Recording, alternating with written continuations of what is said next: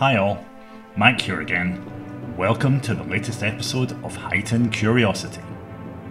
This time, we're going to tackle the extremely controversial subject of UK Bigfoot or UK Wildman. I say controversial as anyone who studies or researches the Bigfoot phenomenon in a serious fashion would more than likely have issues with the idea that Sasquatch could be indigenous to the British Isles. Before we get into the debate and take a much closer look at the subject, I'll explain my own interest in the whole Bigfoot hoo-ha. As you may be able to tell, I'm from the UK, Scotland to be exact, so why would this subject capture my attention in such a pronounced manner? As touched upon in our last episode, where we looked at my own personal experiences of a UFO nature at a Scottish Air Force base, but I'm more than happy to recap here. As a kid, I loved books which covered supposed real-life mysteries and the alleged unknown. Sasquatch or Yeti often played a prominent role in these books, and the idea that something monstrous but also very human-like could be wandering in parts of the US wilderness appealed greatly to me. Another huge factor was the Charles Pierce and Earl Smith's legendary 1972 docu-film, The Legend of Boggy Creek. I remember watching this movie when I was maybe around 10 years old, as BBC here in the UK showed the movie a few times in the early 80s. I was both terrified but also fascinated as I slowly made the connection between the creature portrayed in the film and the Sasquatch animal discussed in those mystery books I was consuming at an impressive rate. Scotland, I guess, also has its connections, albeit some may be tenuous, with the Sasquatch phenomenon.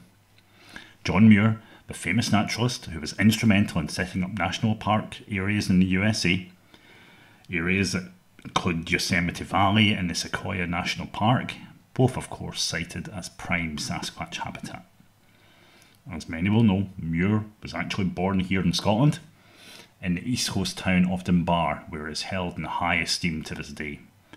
This is clear if you're ever lucky enough to manage to visit this quaint old fishing town. This incredible man immigrated to the USA at the age of 11, and from then his contribution to the preservation of wilderness areas is the stuff of legend. Another Scottish link to Bigfoot comes from a slightly more unlikely source. I was extremely fortunate to meet the esteemed Dr. Jeff Meldrum at a Bigfoot conference in Florida a few years back. During our conversations, Dr. Meldrum revealed his fondness for Scotland and his proud Scottish heritage. If I remember correctly, Dr. Jeff had traced his surname back to the village of Old Meldrum, which is situated about 20 miles northwest of Aberdeen on the Scottish east coast. Meldrum also told me that if circumstances had been slightly different, he wouldn't have been at this conference at all. He went on to tell me that as a younger man he had spent a few years in Scotland and he had met a girl, and it looked likely for a while that he was going to settle down and call Scotland his permanent home. Unfortunately, or fortunately for proponents of Bigfoot, things didn't quite work out, and Jeff headed back to the States, and once again, Scotland's loss was very much America's gain. As you can imagine, a Bigfoot conference held in Florida was an eye-opener for a Scottish visitor. In fact, I could probably make a full episode about that day alone. I met some very, let's just say, interesting people, but also some great guys too, like Lyle Blackburn, which was a treat for me given my love for the Boggy Creek movie and all the events which happened in Folk. Bill Brock, a researcher who's from Maine, and he was previewing his Underground Monsters TV show. Stacey Brown Jr., who along with his father filmed possibly the best FLIR footage of Bigfoot we've ever seen. And also, last but certainly not least, my longtime buddy Stevie Strings, who is one of the coolest guys in the Bigfoot Sasquatch scene. Please check out Stacey and Stevie's fairly recent documentary, The Skunk Ape Lives. I know it's available on Les Stroud's Survivor Man channel on YouTube, so it should be fairly easy to pick up. Getting back to the Scottish links to Sasquatch, we of course have the famous and fabled Am Fear Leaf More, or better known as the Grey Man of Ben Macdooey. I'll apologise in advance for my terrible stab at the Gaelic language, which is of course native to Scotland. We'll touch on the legend later on, as it's often quoted when serious discussion around the hairy man phenomenon within the UK sparks up. One final Scottish connection to Sasquatch and cryptids is the godfather of cryptozoology itself, Ivan Sanderson.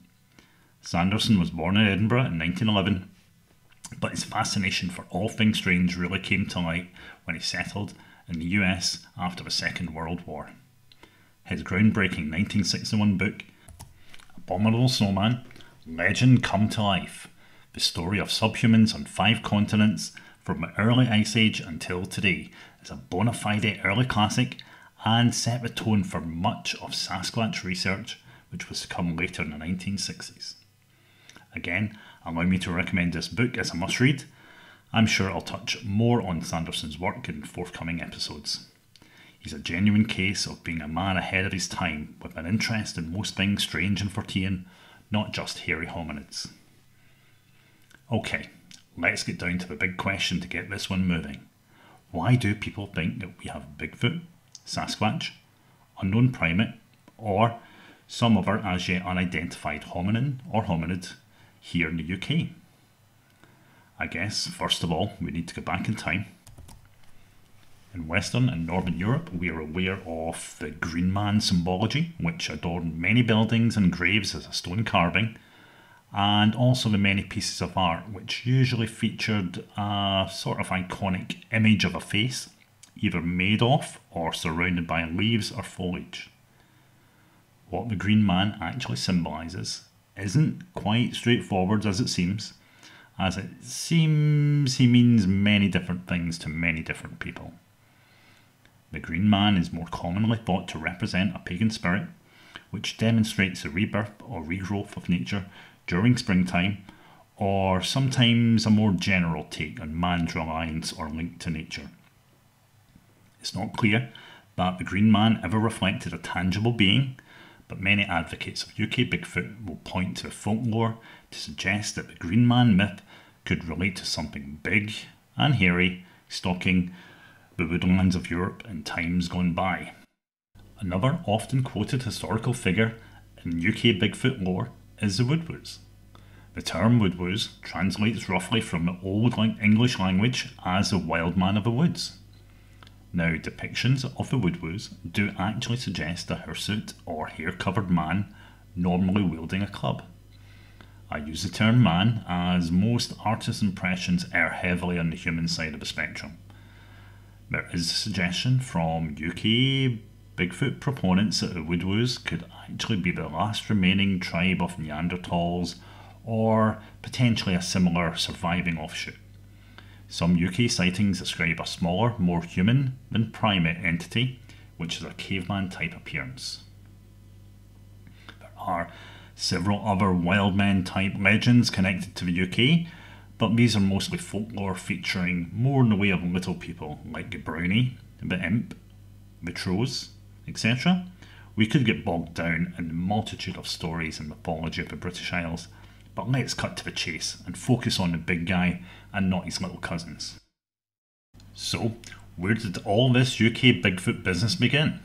Well, it seems it's a fairly modern construct, despite the historical connections to the Green Man and the Woodwoos we previously mentioned.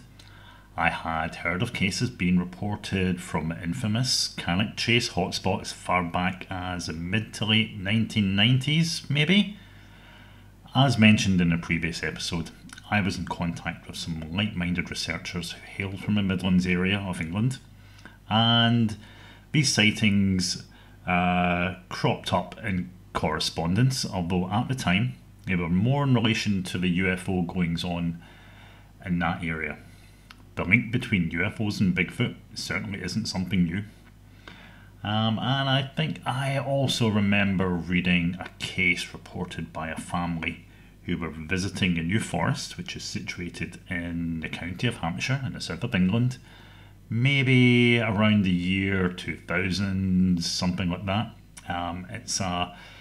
It's It's a sighting I can no longer find anywhere, but it seems their day out was apparently spoiled by a 7-foot tall creature covered in reddish hair who was running through the forest at a speed of around 60 to 70 miles an hour. They described it moving at the speed of a fairly fast car going down a motorway. Interesting. Next up on this episode of Heightened Curiosity, UK Bigfoot Fact or Folly, we'll cast our eye over some of the more contemporary incidents and hotspots which have helped shape the UK Bigfoot scene as it is now.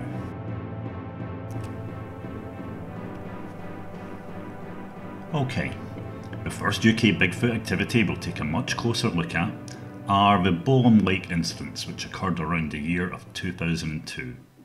We'll also cast an eye over the follow-up work carried out by researchers at the relatively nearby Harwood Forest. These incidents, which took place in the northeast of England, garnered a fair amount of media attention at the time, and seemed to be the catalyst for the first wave of the UK Bigfoot movement.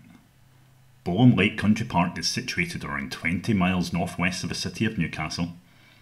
The story began towards the back end of 2002 when some pike fishermen reported seeing a creature which chased them down a wooded pathway. There are various versions of what they saw that night, with the most common observations being that it was 8 foot tall, had red sparkling or glowing eyes, and strangely sharp teeth. Interestingly, the sharp teeth detail is often removed from many of the reports for reasons which aren't always fully clear. One thing led to another, and the story appeared in the local press. It soon caught the attention of John Downes, an English-based researcher affiliated to the Centre of Fortean Zoology. John quickly set up an expedition a few weeks later. The investigations again attracted the attention of the local and national media, and suddenly the idea that UK could be home to Bigfoot-type creatures was suddenly being presented to the folks of the British Isles. During John Downes' investigations, he reported that there seemed to be interference with his electrical equipment, and noted that unexplained failures were common. On one of the days, one of the expedition team reported that they saw a large figure close to the Bowlam Lake car park, and a short time later, 5 of the group, including John, saw a large figure running through the woods from a distance of around 150 feet. It was dark, but the figure was captured in the headlights of the cars owned by the group. The team, as you can imagine, were excited by the sighting, although unfortunately no photographs or video evidence was captured. Now, Bowlam Lake is a site worth taking a closer look at. The lake itself is artificial and was constructed in 1817 along with the attached woodland. It was built for the local lord of Bowlam. However, much later, Northumberland Council purchased the lake and some of the woodland in 1972 for use as a public country park. The park is popular with visitors throughout the year, be it dog walkers, picnickers, fishermen, etc. There is a visitor centre with a small cafe, and canoeing is allowed during the spring and summer months. A quick glance at the map shows just how small the woodlands surrounding the lake are. The woodland area covers only approximately 100 acres in total. Despite its small size, the park is serviced by 3 car parks to cope with the relatively large number of visitors. The woodland area of the park, which provide cover for the 8-foot tall beast with huge sharp teeth, is intersected by the car parks, the cafe, the visitor centre and a picnic area. The possible habitat connected to Bigfoot sightings has always been problematic in the UK. The Bowlam Lake case is unfortunately a prime example of this. Harwood Forest is the next area which came under scrutiny from UK researchers. Harwood is located some 10 miles northwest of Bowlam Lake. To this day, the location is regarded as a Wildman hotspot, with a multitude of YouTube vids and Facebook updates being posted from the area. UK researcher Neil Young took a photo of a distant bobsquatch and some very dubious looking footprints. Harwood Forest is however substantially larger than the Bowlam Lake location we looked at previously, with a size of around 8,000 acres, maybe 7 miles long and approximately 4 miles wide. By UK standards, Harwood Forest is pretty sizable. However, ancient forest it certainly is not. The area originally was a mix of open moorland, farmland and purchase estate. The forest has grown in size over the last 90 years or so and is managed by the UK Forestry Commission. If the UK Wildman is using Harvard Forest as its home, then it's relatively a recent occupant.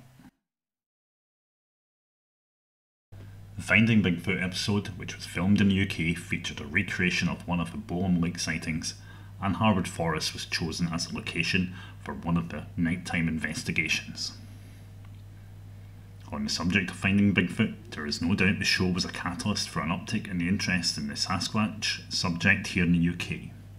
Facebook research groups cropped up, and more sighting reports were being circulated. The burgeoning UK phenomenon was also finding favour with British tabloid media, with multiple, mainly sensationalist articles covering some of the more incredible sightings which were being reported at the time. I was aware that this activity was taking place, but I'll be honest, I was not giving the subject much credence, as some of the claims and the press coverage at the time I found to be fanciful at best. One of the sightings which gained significant attention was Deborah Hatswell's close-range encounter which took place in Salford near Manchester in 1982. Deborah was walking with her friend through a local park when a 7-foot tall, 4-foot wide ape-man lurched at them from nearby bushes.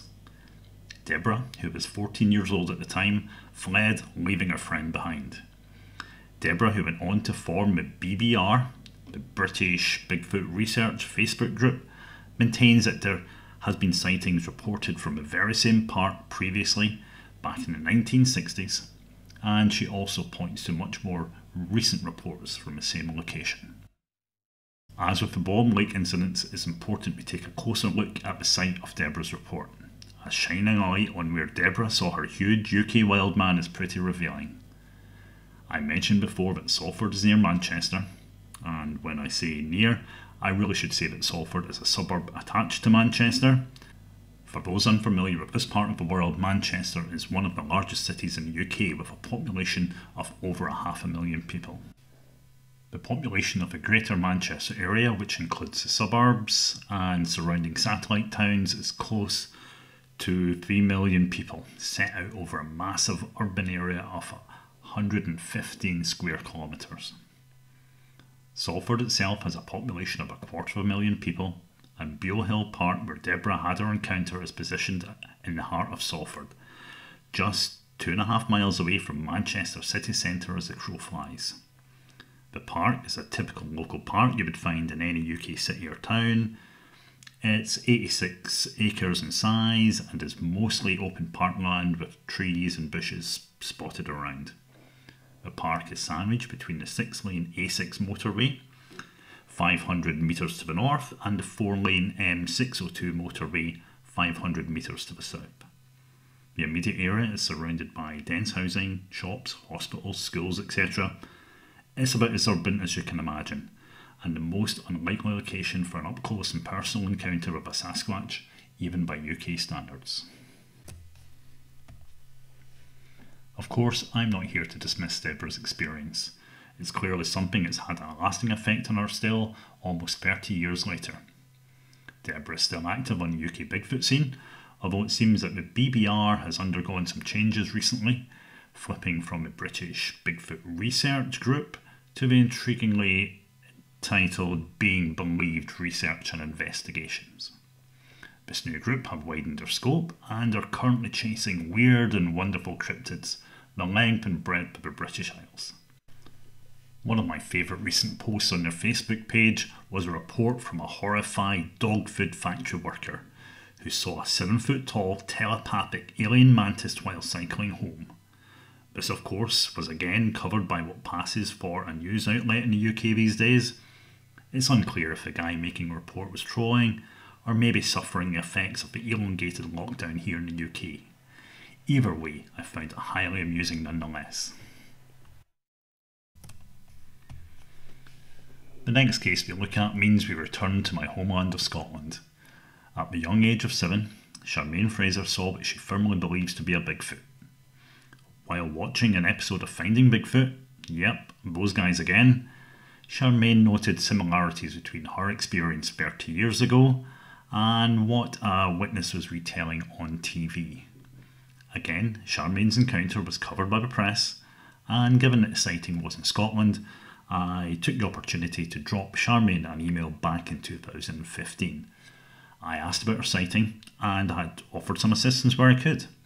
However, it soon became clear to me that my sceptical standpoint would be at odds with what was happening in the realm of the UK Bigfoot scene at the time. Again, we find the location of Charmaine's sighting is somewhat problematic.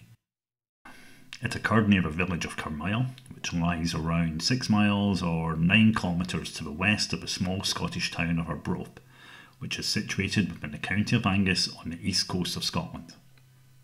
The land in this part of Angus is prime farming country, with only smatterings of woodland breaking up the miles and miles of farmland and fields which make up the bulk of the county.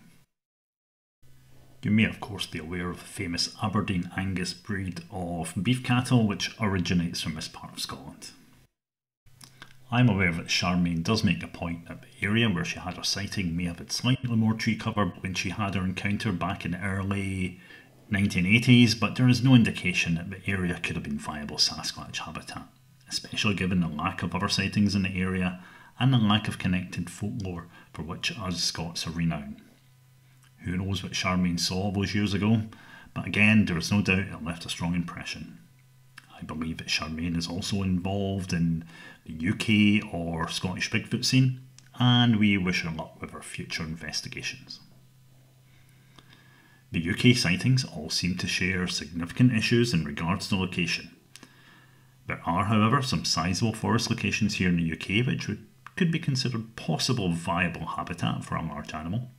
Both the Galloway Forest and the Caledonian Forest situated here in Scotland are not only large, but are partly old growth, ancient woodland, which is said to be the favoured environment for Bigfoot. From a Wildman perspective, the Caledonian Forest seems to be a much more interesting candidate. We know the forest is home to brown bear up until the 6th century, when hunting and loss of habitat drove them to extinction. The forest is located in the Scottish Highlands, where it is now split into 35 separate remnants, covering approximately 180 kilometres in total. Interestingly enough, from a Sasquatch perspective, at least some of the Caledonian forest skirts the Cairngorm mountain range. One of the peaks here is the infamous Ben Macdui, the home of the aforementioned Grey Man. Any investigation into UK or Scottish Bigfoot isn't complete without having a closer look at Am Fear Leaf Moor, or as you may know him, the Grey Man of Ben Macdui. Ben Macdui is the second highest mountain peak in the United Kingdom. It's part of the Cairngorm mountain range, situated in the heart of the Highlands of Scotland. Its summit elevation is 1,309 metres, or 4,295 feet. It's situated around 10 miles or 16 kilometres from the nearest town of note, which is Aviemore. The first recorded run-in with the Grey Man took place back in 1891. The encounter was related to the members of the Cairngorm Club. The Cairngorm Club is an Aberdeen-based mountaineering club said to be the oldest in Scotland, forming way back in 1887. One of their members, the renowned Professor J. Norman Colley of University College London, told the following tale to his fellow members back in 1925. I was returning from a cairn on the summit in a mist, when I began to think I heard something else than merely the noise of my own footsteps. Every few steps I took, I heard a crunch, and then another crunch, as if someone was walking after me, but taking steps 3 or 4 times along the length of my own. I said to myself, this is all nonsense. I listened and heard it again, but I could see nothing in the mist. As I walked on, and the eerie crunch sounded behind me, I was seized with terror and took to my heels, staggering blindly amongst the boulders for 4 or 5 miles, nearly down to Rothy Marcus Forest.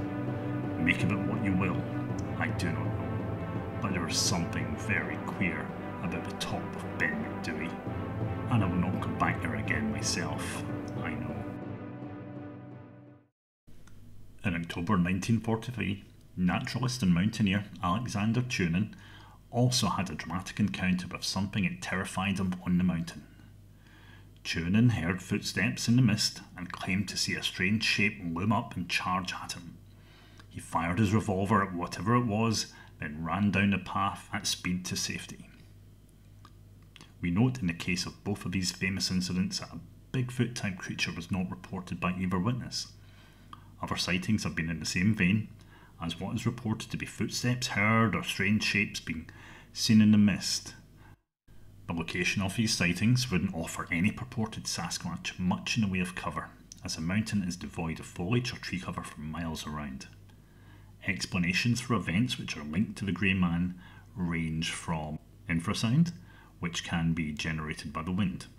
This is given plausibility by the large numbers of visitors to Ben Macdui who find the place to be somewhat unsettling and eerie. These feelings can be compounded by exhaustion and isolation felt by climbers or hikers visiting one of the most beautiful, but also one of the most inhospitable places in the British Isles. Science has also attempted to explain the reports of a large figure seen on the mountain. Some of these reports speak of a figure of enormous size, reaching 20 to 30 foot tall. These giants are said to be a result of an optical illusion known as the Brocken spectre. This is when, in certain atmospheric conditions, a person's shadow can be projected onto a low nearby cloud bank, creating the illusion that a large, shadowy humanoid figure is nearby.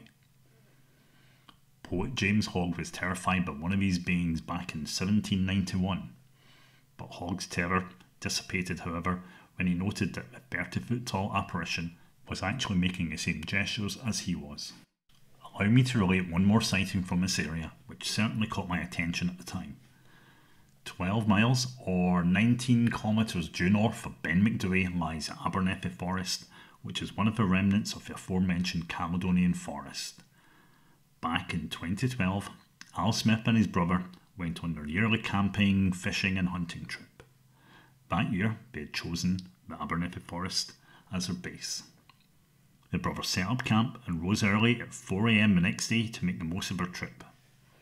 Al had got up, put on his camel gear, and then put on a pot of coffee before he and his brother made their way to the tree line and investigate their surroundings. Al had soon noticed that he couldn't hear his brother behind him anymore.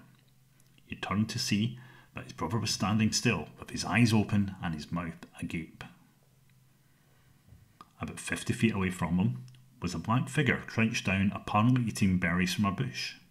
The creature seemingly then heard the brothers and stood up to full height, which was 7 to 8 foot tall. It turned to look to see who had disturbed it, and Al describes the creature as being covered in jet black hair except for its upper chest and face.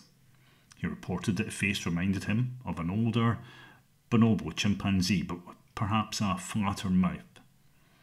It was around 4 foot across, so undoubtedly an extremely large, imposing figure. The creature and Al looked at each other for a while, until finally the animal walked off back into the trees. Al reports that he wanted to stay and have a closer look, but his brother was already dismantling their camp and made it clear he was leaving. Al said that the sighting had such a profound effect on his brother that he'd sold all his camping and fishing equipment, and the brothers now no longer speak to each other, which is unfortunate, as corroboration of the tale would have been invaluable. The sighting is held in high regard by the UK Bigfoot community, mainly because Al Smith, or Hillbilly Al as he is known, is purported to have worked at a number of zoos in the UK as a primate keeper. The logic, of course, determines that Al would be in a better position than most to identify what he saw, and would be a fairly credible witness. I cannot attest to any of these assertions, but places reports into an echelon the bulk of UK reports would fail to reach. As with the other sightings we've looked at, we'll take a closer look at the location for the Abernethy Forest sighting report. The Abernethy National Nature Reserve is managed by the RSPB, which is the Royal Society for the Protection of Birds.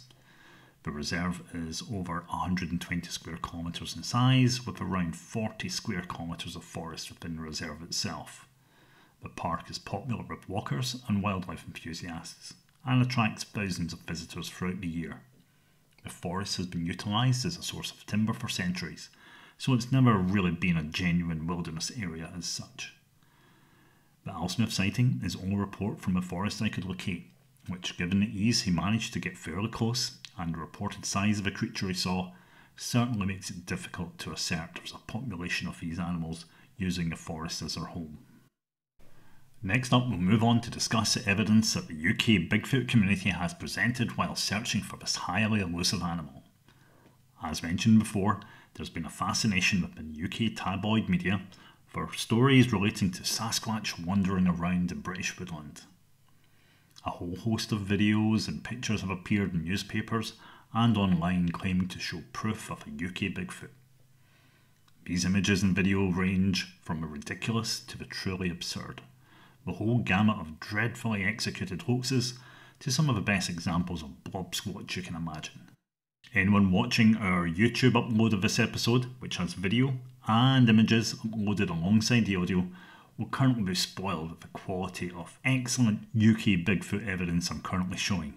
Whilst researching this show, I've been looking for something that could be even vaguely interesting from an evidence standpoint, but so far I've drawn a blank. If anyone can help in this regard, I'd be more than happy to hear from you. We've looked at the sightings, we've looked at the evidence. Now let's look at the UK in general as a viable habitat for the Wildman or Bigfoot of the flesh and blood variety. Now we've gone into some detail about habitat when discussing the various sightings we've looked at, and clearly there are issues that cannot be ignored. To compound these problems, we also have another issue when we try to determine what UK Bigfoot actually is.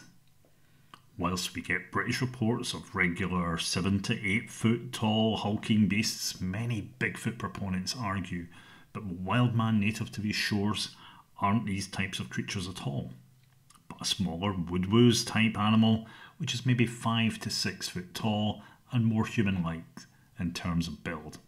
There is also a train of thought that the UK Wildman is maybe some type of Neanderthal, which has gone undiscovered so far.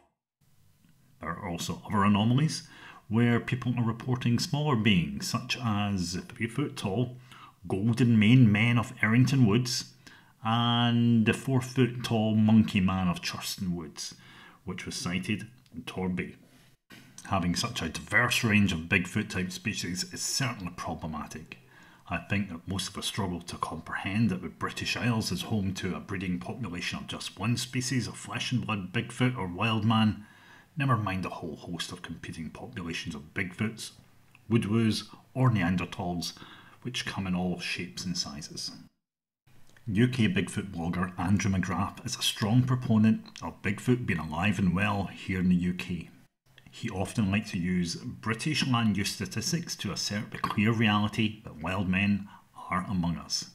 Indeed, he calls the suitable habitat argument a misnomer or a Mandela effect, which is an interesting take to put it mildly. Andrew seems to be looking at the data in reverse, pointing out that the UK has only 10.6% urban landscape across the whole of its landmass, which may be surprising to some, but what we need to scrutinise is the remaining 89.4%. What percentage of this could be viable Bigfoot or woodwoos habitat? Professor Alistair Ray from Sheffield University's Department of Urban Studies and Planning created a land cover atlas of the United Kingdom back in 2017, using the 2012 Corrine land cover dataset. Taking a closer look at this, we can look at the top 6 categories by area. Pastures and non-irrigated arable land are by far the largest, which you will have guessed already are of course farm use in the main.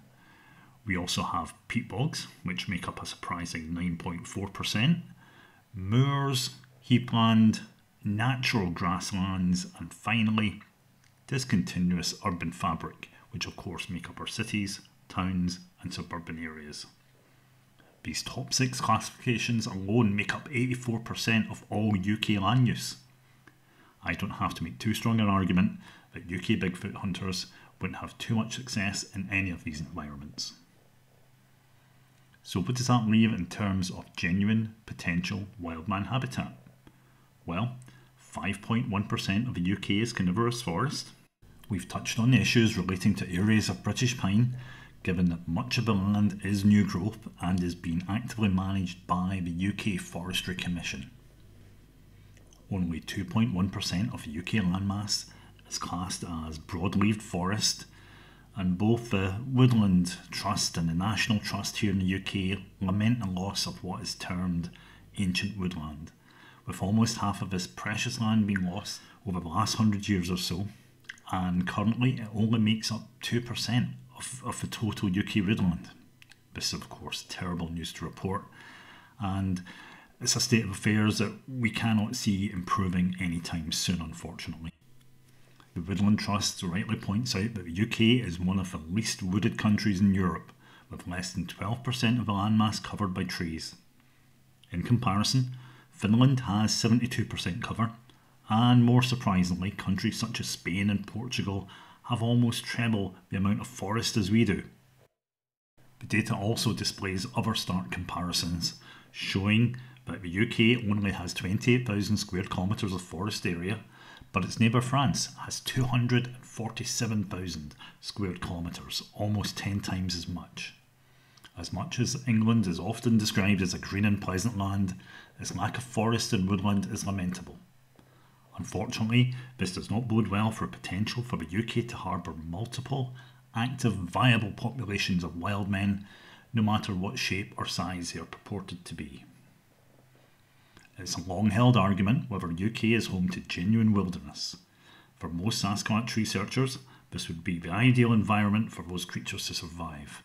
Can we generally compare the most viable habitat in the UK, such as the Galloway and Caledonian Forest, to places such as Kainuu Forest in Finland, the Carpathians, or the Białowieża Forest in eastern Poland, where bears, wolves and elk make their home?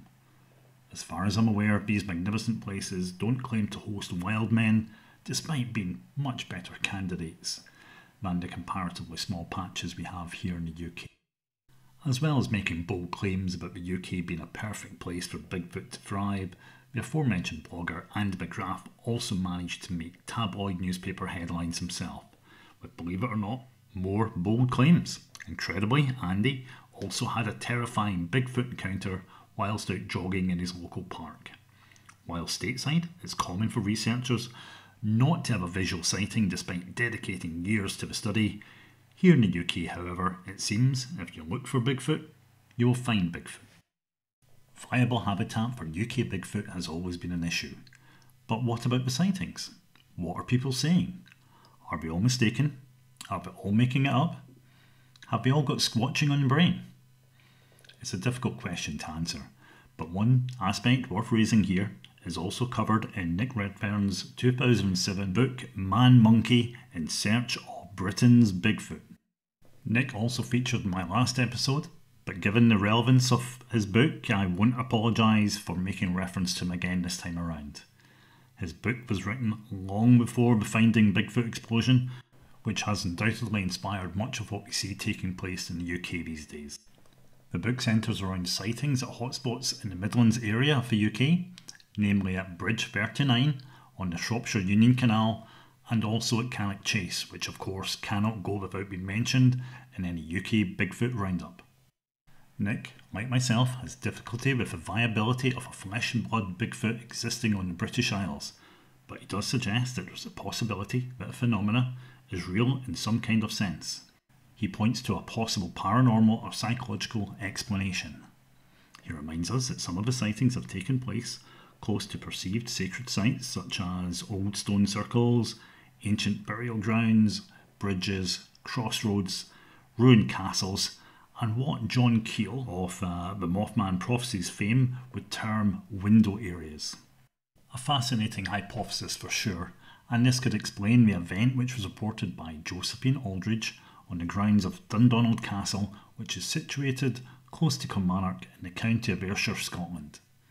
Josephine encountered what can only be described as a spectral or ghost-like gorilla, which faded away into nothingness after being glimpsed for a few seconds. Many UK Bigfoot reports describe a similar disappearing act, which is extremely curious indeed. Nick covers more on these strange UK ghost apes on his Mysterious Universe blog, which I'd recommend for further reading. It's here I would also like to point out that John Downs, who was part of a team who witnessed a large shadowy shape at Bolam Lake, is also of the opinion that there could be some kind of paranormal explanation to this mystery. Now, I'm the last person you would normally find referencing woo or paranormal aspects whilst discussing the Bigfoot phenomena. However, it's a prevalent aspect of the UK Wildman mystery, and I'm happy to add it here in the UK context only. I hope I've managed to shed some light on the possibility of Bigfoot, Sasquatch, the Wildman or woodwoos is hanging around here in the UK. As you can tell, there is a little bit of phenomenon which points to further investigation, which is a great shame for me, as I would love nothing more than spending my weekends looking for potential evidence on my doorstep. We've looked at the sightings, the evidence, the history, and the possible habitat, and unfortunately have not found anything that has piqued my interest.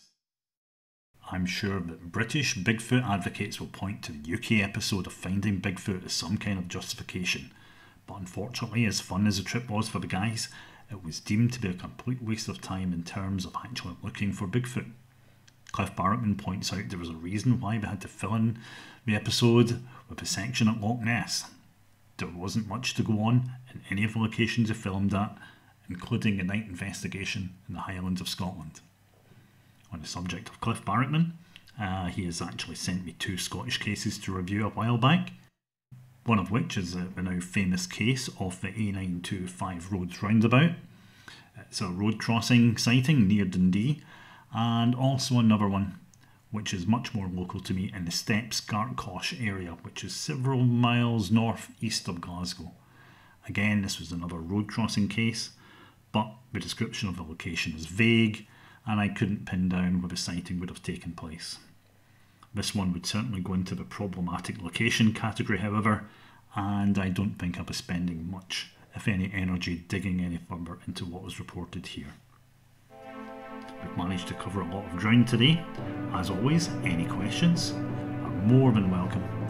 If you're watching the YouTube version with added visuals, please do the usual and like, subscribe kind of thing, as it would be very much appreciated.